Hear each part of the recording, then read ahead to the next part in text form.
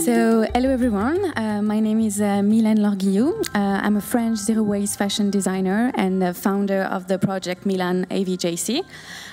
This project aims to fight against the amount of waste which is created when we cut the garment.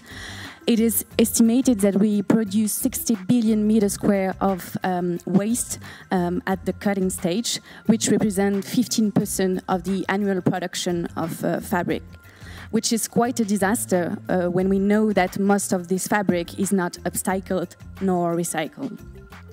So, of course, most of the companies use software, optimization software, to fight against efficiency, but the problem remains because optimization only happens at the very end of the process.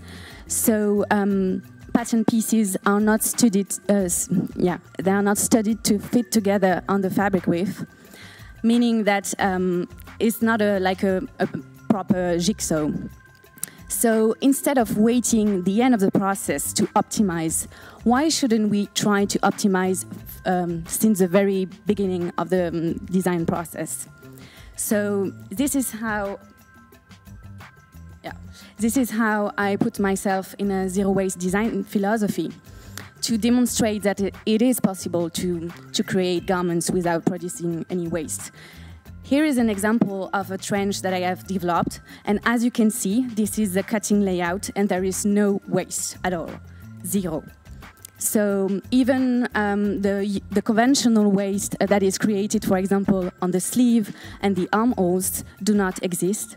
I use them as the creative details. For example, the waste which is created in the armholes, I use them to make creative belt loops. So zero-waste design is all about taking the constraint as a new source of creativity. So basically what I do, I'm not a brand, I don't want to sell garments, I'm not interested in.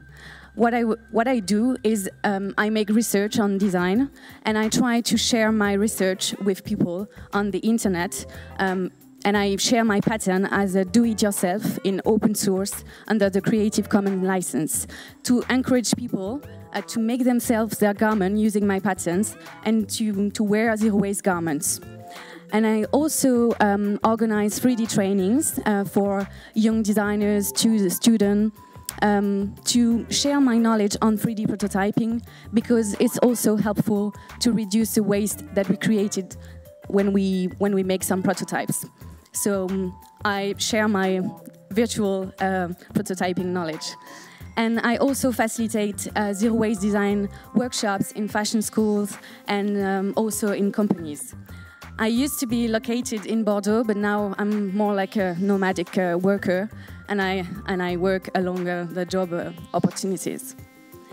So the value chain scenarios, zero-waste design philosophy is all about sheer collaboration. Instead of remaining in a linear process where everything is segmented, we encourage to make people collaborate and being in an interdisciplinarity.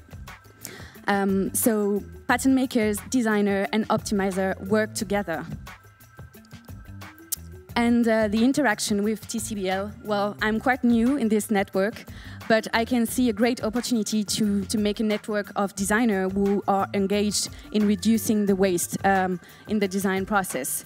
For example, recently I have organized an exhibition of, I have invited 10 other designers from 10 different countries to exhibit their work alongside mine in Paris, because for me, we don't have to be competitors, even if we have the same job. We need to collaborate to find solutions in design. That's it. Thank you.